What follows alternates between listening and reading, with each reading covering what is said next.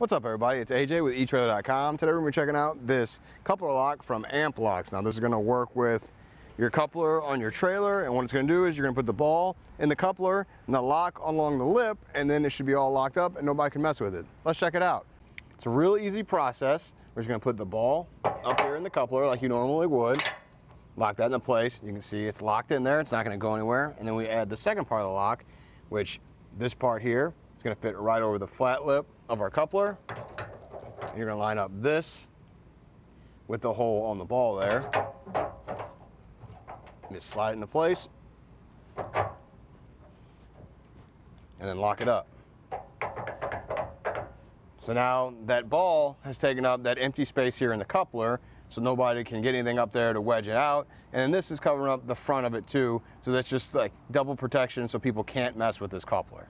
It's actually a pretty snug fit on our coupler today. It's moving back and forth, but there isn't a lot of space and then there's not a lot of gap. So let's test that out with a pry bar. Just gonna put that into place.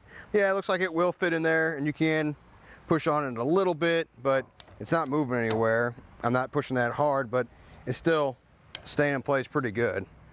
Looks like it can fit in under here on the side too. Now this way I can't really pry against anything. This way I might be able to just a little bit, but it really does take up a lot of those gaps. I mean, there's not an easy way to get this in there.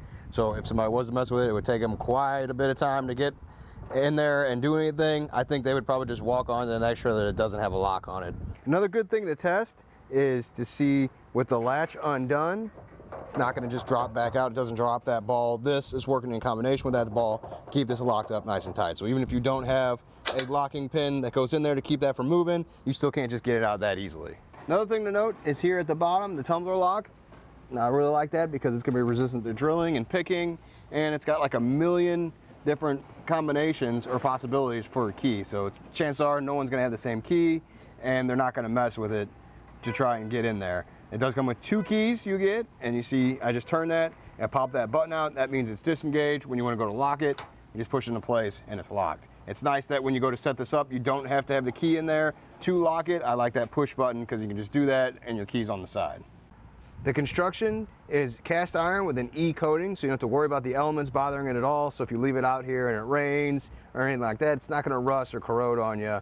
The other thing is it's going to be shock absorbent, so if somebody was to hit with a hammer, it wouldn't just shatter, it would absorb that shock.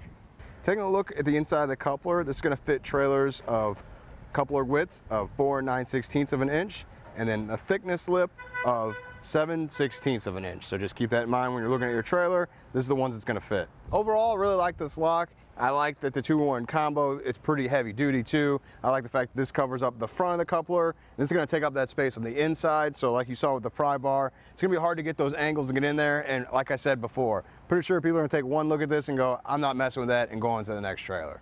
Thanks for hanging out, and I hope this helped.